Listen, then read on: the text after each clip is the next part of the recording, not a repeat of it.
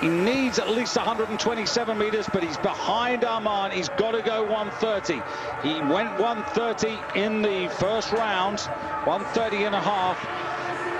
We need something like 132, 134 to put the pressure on Arman. Look good off the takeoff. He's got the heights. Superb! Schlierenzauer is defeated. Małysz takes the lead and throws an enormous challenge down to Seaman Arman. 134 meters for the Polish Eagle, and could he be back to winning ways? Because Arman is going to need tremendous balls. There's Hannu Lepisto, the Finn who's coached so many champions in his time.